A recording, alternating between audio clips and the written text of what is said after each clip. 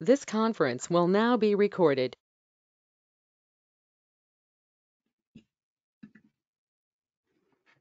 Hello everyone, here's Marcela. I am a senior bioinformatician at the Sanger Institute. I work in the Darwin Tree of Life project. Our project is sequencing the genomes of all of the eukaryotic species in Britain and Ireland to yield data for studies in biodiversity, evolution, and conservation. We have a big challenge as we are scaling up to sequence over 60,000 species at the same time that we test the latest sequencing technologies and assembly strategies to yield the best genomes for the species. I want to present to you today the red admiral butterfly Vanessa atalanta genome. It was sequenced with PacBio hi-fi reads and scaffolded with Hi-C data. As you can see, by the heat map of the Hi-C, the structure of the genome is very well assembled. It was assembled to the expected genome size, scaffold N50 is 12 megabases, and it has very few gaps on it.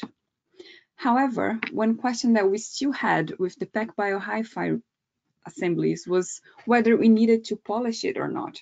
We know from the structure it's very well assembled, but how is it in terms of the quality value per base of the assembly? Do we need polishing? Do we need PacBio CCS polishing, or do we need Illumina polishing? So I have been evaluating the QV of this assembly and also other lepidopteran. We have two ways of evaluating QV. We have a mapping-based QV approach, where we basically map chromium 10x Illumina reads back to the specific haplotypes of the assembly. So all of the differences between the reads mapped and the reference, we consider it to be an error because we are haplotype specifically mapping.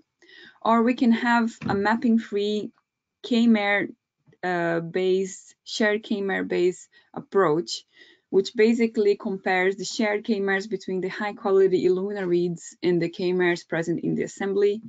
This is good because this avoids the mapping biases, especially the biases that can happen in mapping of repetitive regions. So without any polishing, Vanessa Atalanta genome had already very high QV scores.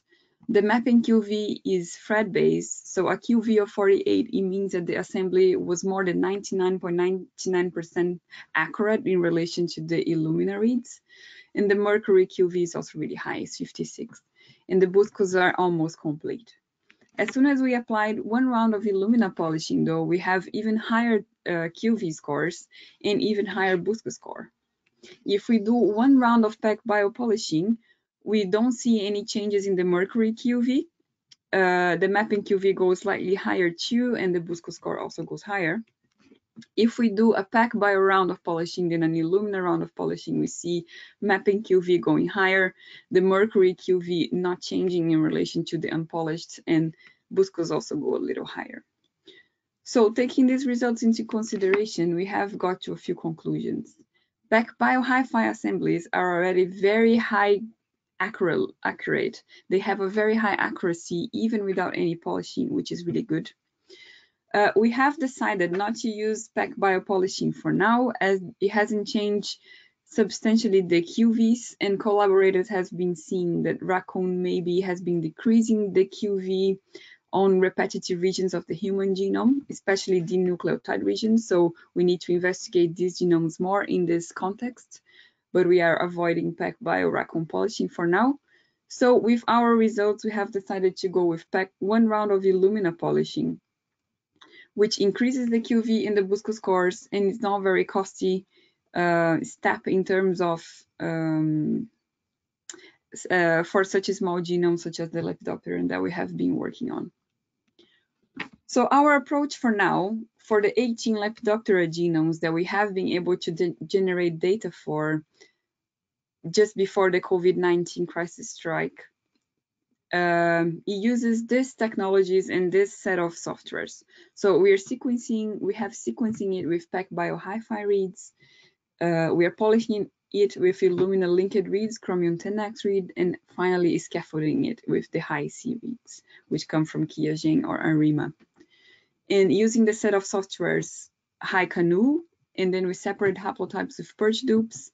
Then we map all of the Illumina reads back with long ranger and then call consensus with freebase. And finally, we scaffolded with the Salsa software.